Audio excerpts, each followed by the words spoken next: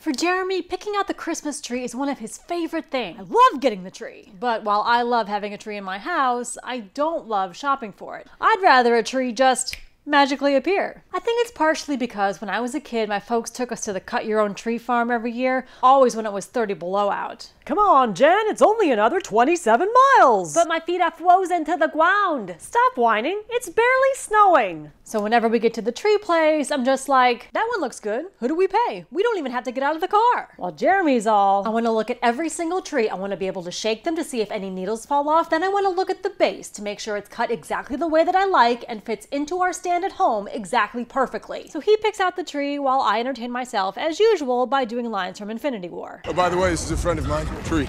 I am Groot! I am Steve Rogers. And it works out because we end up with a beautiful tree that Jeremy also thinks he gets to decorate. I even get to decide what lights to put on it.